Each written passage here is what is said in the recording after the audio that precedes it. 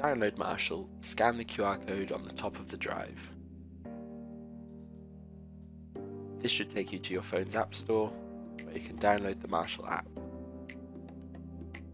Once you've downloaded, open the app, and then you can continue as a guest, or you can log in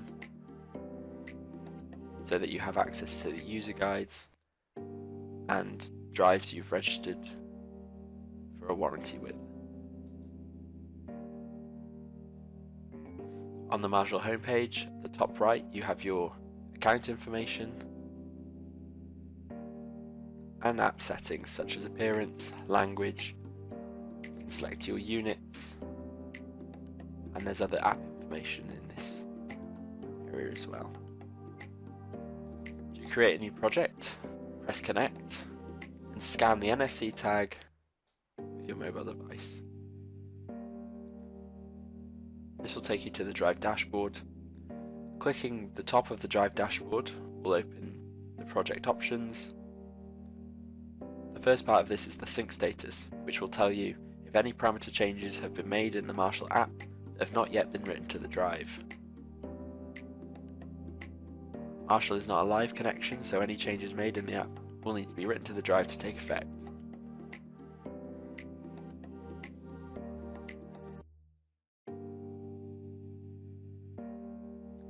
The next option is the drive security. Here you can set a PIN to prevent unauthorized access to drive parameters. This will work for both other users' Marshal apps and accessing parameters through the drive keypad.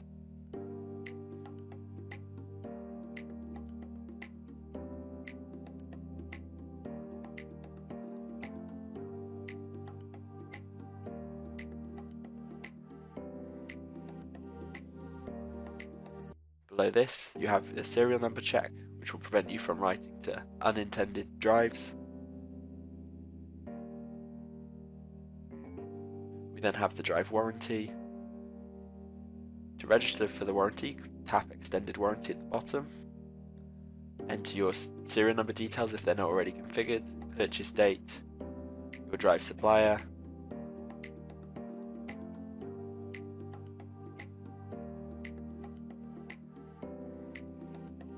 your industry, and then the application.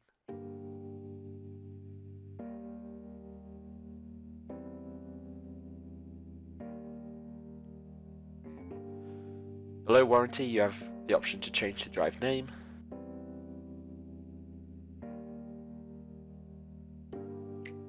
And then access to drive properties as well.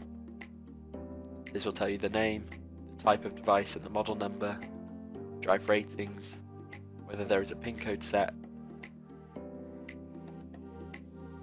and other details about the drive such as the firmware, serial number and runtime. At the top of the dashboard, if you have the drive powered on, it will display the health of the drive and the state. Fast Start is the commissioning wizard. This will take you through the 4 key steps to get your motor and application up and running. The first step is for your motor, where you enter your motor rating details. You then can do a spin test.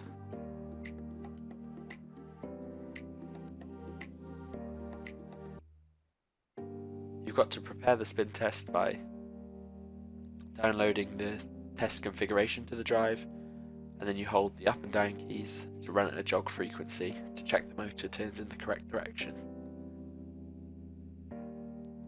All the information on completing the test is displayed on the phone screen.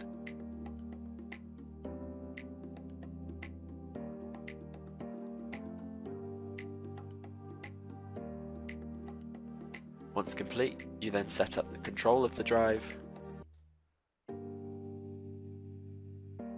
By default, you would use your local remote, run forward and run reverse, and hardware enable. You have the option to view a wiring guide. You can then set your acceleration and deceleration rates and the maximum and minimum motor speeds. Once finished, you have again the option to view a wiring guide.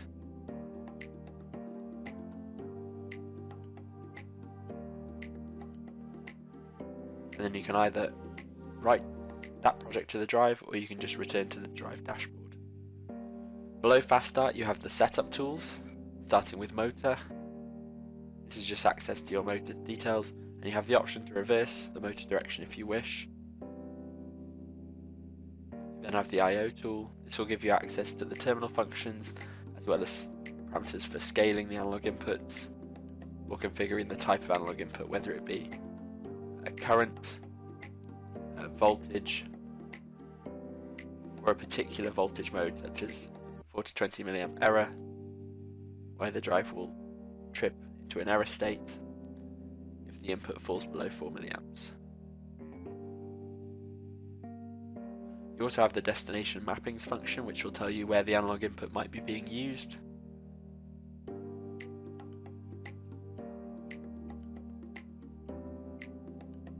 You can select your analog output function and the output scaling.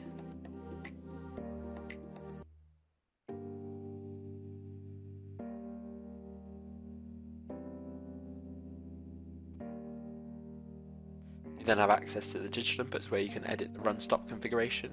This will quickly configure your digital inputs, and you have a helpful wiring guide at the top of the screen to see the changes you are making. You can select negative logic. This will again update the wiring guide.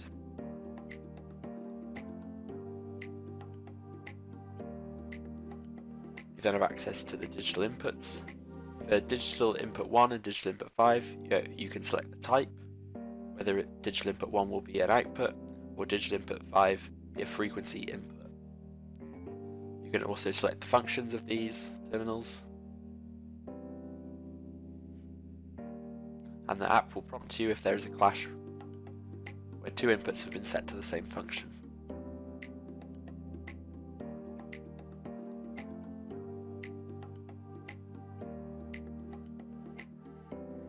Similarly to the analog input, if you've selected digital input 5 to be a frequency input, the app will tell you where this input is being used. You then have the speed setup tool. This will show you your 4 reference configurations. In local remote setting, you only use 2 references. If you select a voltage preset mode, you use all 4 references.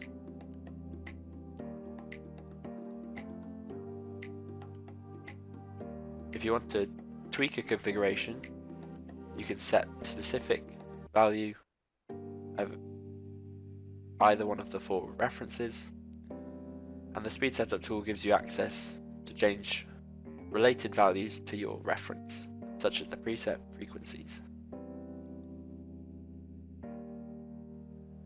You can change the drive frequency limits, as well as the ramps, and your PID reference feedback, feed forward and enable selector.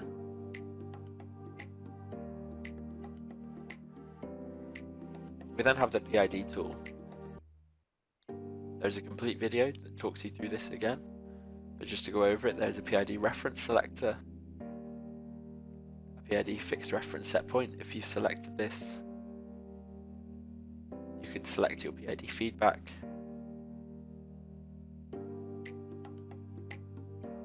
your feed forward. You can enter your proportional and integral gains, your PID enable, whether you want to enable the PID using a digital input, and it will also tell you what functions the inputs are currently set to. You can then set which reference you want the PID output to be mapped to.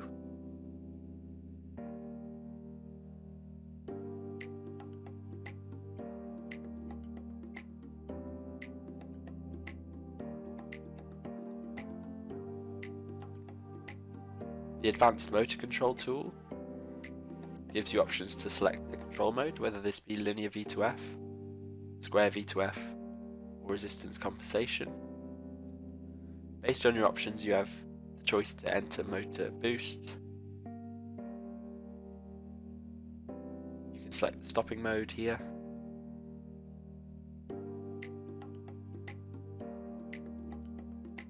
You can also set additional settings such as catch an already spinning motor, setting your PWM frequency.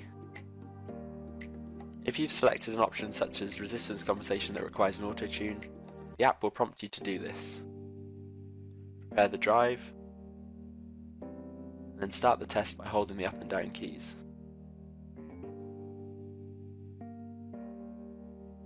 Once you've done the test, select Get Results.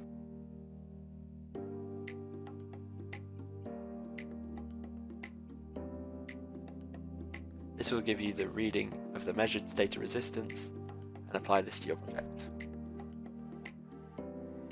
Another setup tool is the wiring guide. This will automatically update based on the settings of your digital inputs, your analog inputs, and your relay functions to show you easily how they should be wired. Another setup tool is your parameter list.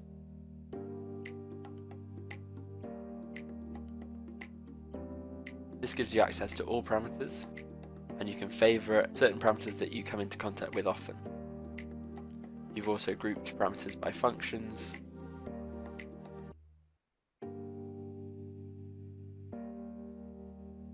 Now let's look at the diagnostic tools. The first tool is your drive status. This will tell you outputs that are currently happening in the drive. If we run the drive and refresh the parameter,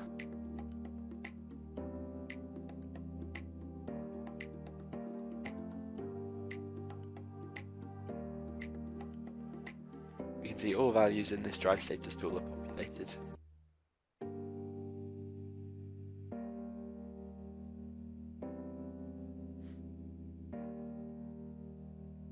We can also read the I/O status tool in the same way. This will tell you which inputs are active.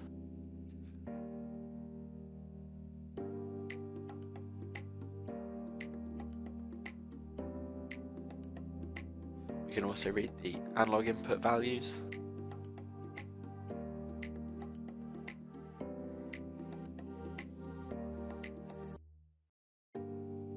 Another tool is the differences from defaults. These are parameters that have been changed from the factory default settings.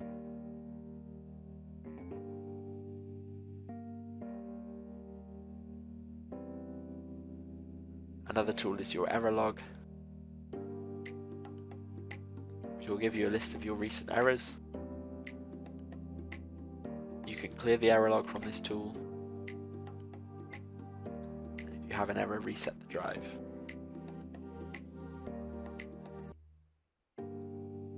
If I induce an error by lowering the analog input,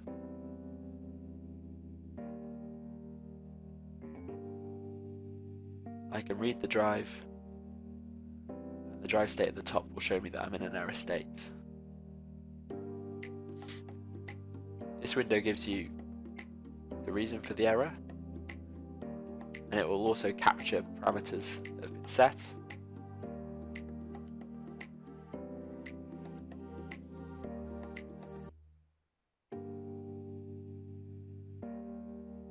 Another diagnostics tool gives you access to the Commander S100 user guides and step-by-step guide, as well as troubleshooting information such as why the motor might be spinning the wrong way, and it gives you access to the parameters to help you with amending. Certain parameters give you options of a single write to drive. This will only write the parameter you are currently accessing to the drive, so it will not affect the sync status.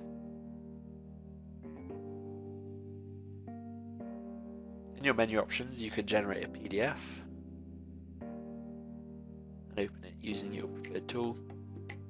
This will give you a list of all drive parameters and highlight those that have been changed from the default values. You then have the option to save a project as well.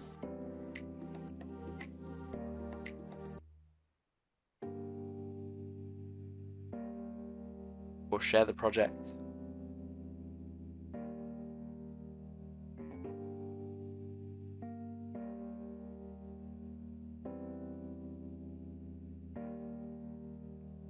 You can then quickly access drive properties, read to the drive, write all parameters to the drive, default the drive and reset the drive.